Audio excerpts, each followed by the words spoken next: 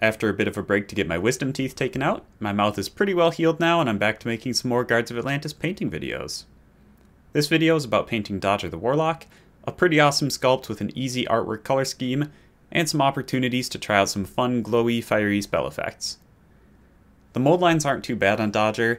There's just one large one running around the edge of the cape, including the sides and top of the cape, and the rest isn't too terrible, but the one on the feet and the base next to them is pretty noticeable. The artwork has a really cool black and crimson armor color scheme, with white hair making a pretty strong contrast. The white hair isn't quite as distinct on the miniature, but the fire effect in the hands will do the heavy lifting in its place. I start with my usual pre-shading process, priming the mini gray and dry brushing it heavily with a pure white paint. I accidentally had too much water on my brush the first time around, which kind of messed up the first attempt, but I just wiped some of it off as best I could and kept going, drying my brush off thoroughly with a paper towel and grabbing some more white paint to try again. Here you can see that around the fire effects on her hands I really jammed the brush in there, trying to make it pretty much all white and giving some extra attention to the part of the cape and the arm around the fire effect. Now I move into blocking in some of the colors, and I start with the silver used on the armor trim and the whip. I'm really quick on this step, and I don't bother getting every nook and cranny, since I fill all that in with a pretty deep black color later. I'm not worrying at all about spilling a bit of this silver paint over to where it doesn't belong, or being sloppy with it, or not covering all of these surfaces perfectly. Then I move on to the red armor cloth parts, mixing a little bit of a black speed paint into a red one, and then painting this pretty heavily over all of these areas. Some of the red leg armor is a little tricky to reach without getting paint on the other surfaces around it, so just do the best you can and wipe off any speed paint you get on other surfaces while it's still wet.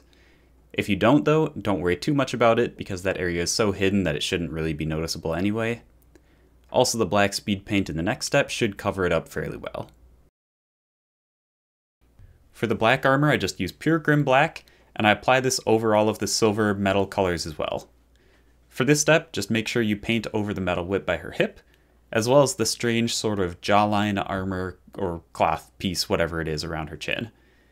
If you look at the card art here, she has a sort of chin strap type thing, and it would look a bit too out of place if we tried to make that skin colored and blended it into the jaw. Moving on to the cloak, I'll be roughly wet blending two different speed paint colors together.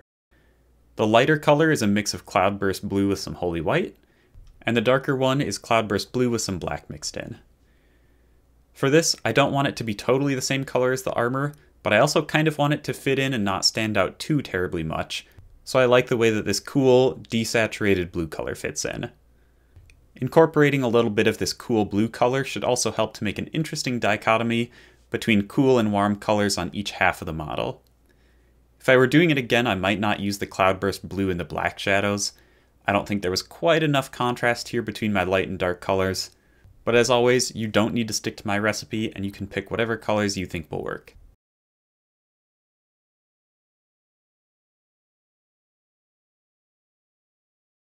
And when I was painting all the black surfaces, I forgot to paint the horns, so I just go back and do this now. And I also forgot to paint the bottom of the cape along the ground, so I go back and do that as well.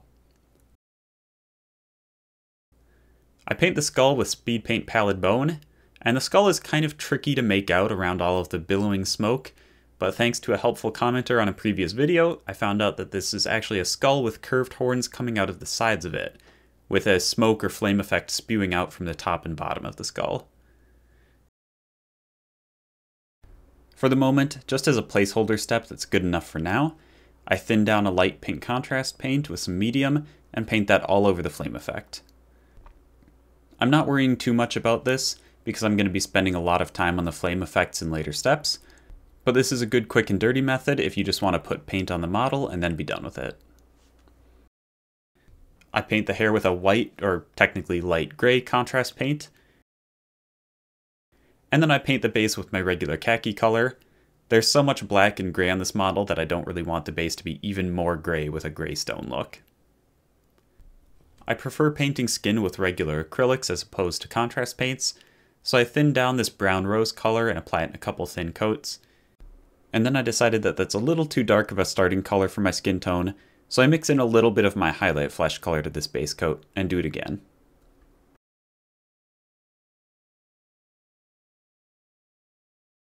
At this point, I also decided that the neck area between the two curls of hair should also be skin colored, so I just went back and did that as well. Now this is a pretty decent stopping point for a very quick and dirty table-ready paint job.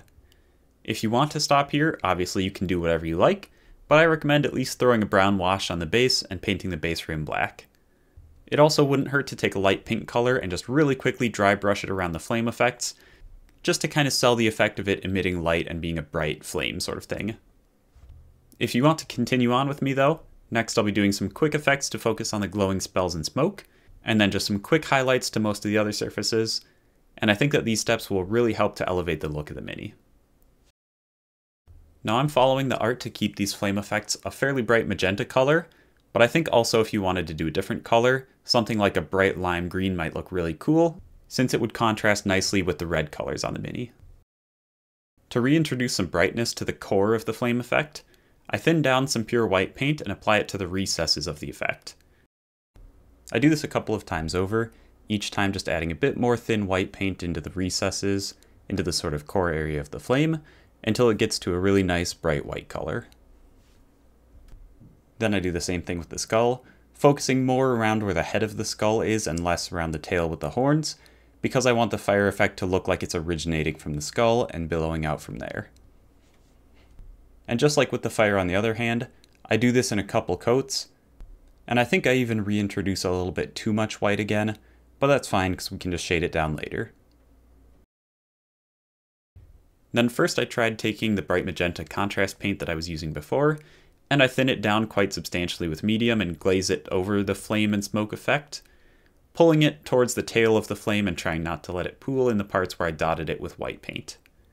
First I used the contrast paint from before for this step, but I thought it was making all the crevices of the flame effect a little bit too dark in color, so I switched to mixing in some white into a magenta paint, thinned that down with a lot of water, and applied that over it instead. You might have more success using something like the familiar pink speed paint, or even a pink fluorescent paint if you want the effect to look really bright. I do this a second time, but this time I just used the pure magenta paint thinned down with water. Due to some exceptional camera work, most of the footage for this was blurry, but you can probably get the idea. Once that's done, I mix a little bit of gray paint into this magenta color, still with a lot of water or glaze medium added to make this a fairly transparent layer, and do the same thing a couple of times, only applying paint to the tail half or quarter or so of the flame, and always pulling it towards the tail edge. For the more smoky effect on the right hand, I do this even more since I want it to look more like a billowing smoke and less like a bright glowing flame color. After that, I take a dark gray paint, and using a small dry brush, I dry brush the tail of the flame effect. For the smoky effect on the right hand, I dry brush the entire effect with this dark gray. You don't have to use a dry brush here, and if you're more comfortable with a regular paintbrush, just paint this dark gray onto the very tips and edges of the lines of the flames. If at any point during these steps you messed up the bright white or light pink parts of the flame, that's totally fine. I thought that I darkened the value of the color down a little too much on mine, so here you can see me just brightening it back up again. Just take your white or very light pink color, keeping it thinned down with a bit of water, and brush it back into the recesses or the lower half of the flame effect wherever you want it. The thinned paint will naturally run into the recesses a little bit to give it that nice internal glow look that I'm after. And now I'm actually going to pause and do some quick highlights on some of the other surfaces before I go back and paint some quick object source lighting around these flame effects. The reason I'm doing this is because I want to take advantage of these highlights on the other surfaces that I'm doing, essentially just tinting the highlights that I make on certain surfaces around the flame effects to be a little bit more of a pink color. I start my highlights first by highlighting the red armor, mixing in a little bit of a skin tone into the red paint. Then it's on to a medium desaturated bluish-gray color for the armor highlights, and I keep this more of a grayish color than a bluish color so that it doesn't look too similar to the color of the cape. After that I pick out all of the silver edges and trim with a bright silver color, taking one that's a little bit brighter than my original base coat color. I don't want to spend time layering highlights over the whole huge cape area, so I opt for dry brushing it instead. I mix up a fairly desaturated blue color, and then I dry brush it all over the cloak. Luckily, most of the cloak is very isolated from the rest of the Mini, so we don't have to worry about the dry brushing spilling onto other surfaces. That being said, just be a little careful when you're dry brushing it around the head and shoulders. I'm pretty heavy-handed with this dry brushing, and I do it a couple of times, mixing in more of the bright bluish color each time, but if you want your cloak to look more like a black color, I'd opt for just one gentle dry brush of a light blue or gray and call it good. I highlight the horns a couple times by mixing pure white into my German gray color, and just pick out mostly the striations on the horns, trying not to highlight too much of the surface area to make sure that the horns still read as a very dark black, but more of a shiny dark black color.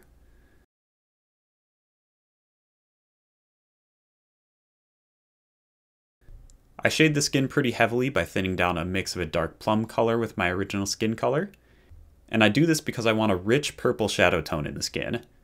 You could also instead use any purple or dark magenta, or just equal parts of like Drybrushing Violet and Reikland Flesh Shade, or anything along those lines. Doesn't really matter what you use.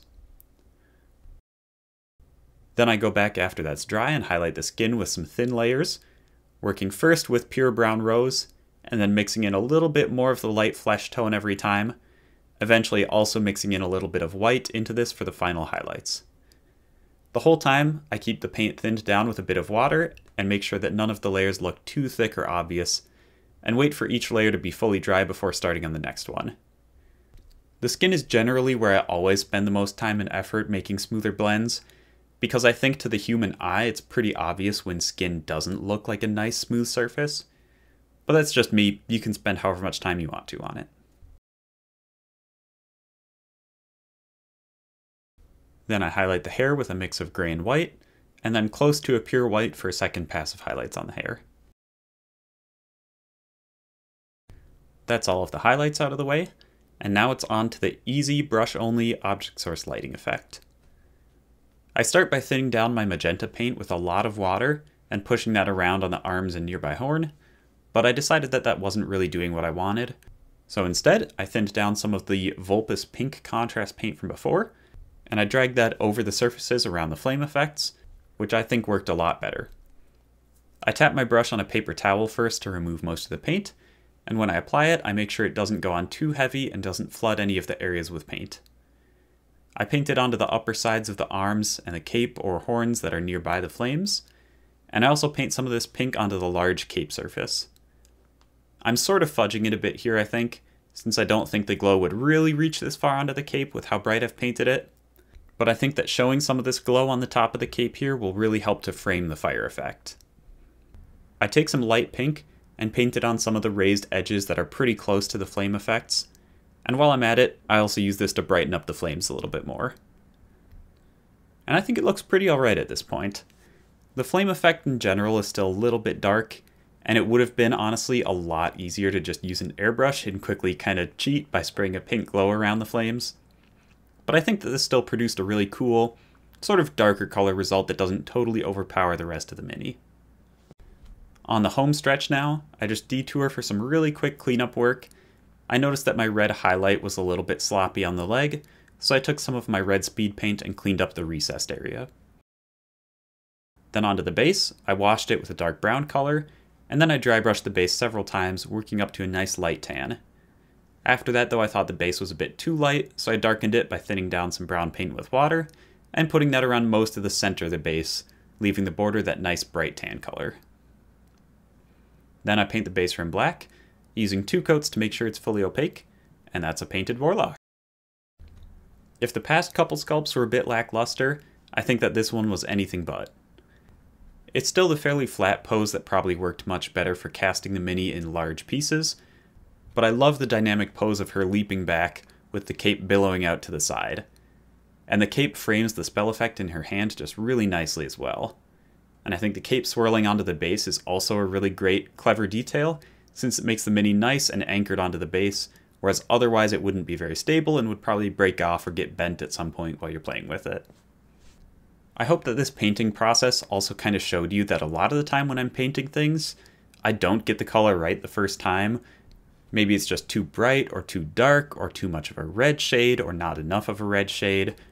But whatever it ends up being, I hope that the takeaway that you get from this is that it's totally okay to make mistakes or pick colors that don't actually look the way that you thought they would look that you have to fix later. So much of the painting process, for me at least, is just kind of reevaluating things as I go and being okay with a color not quite looking exactly what I thought it would look like in my head. Anyway, that's enough soapboxing from me. So with that, I hope you enjoyed the video and I hope you have a great rest of your day.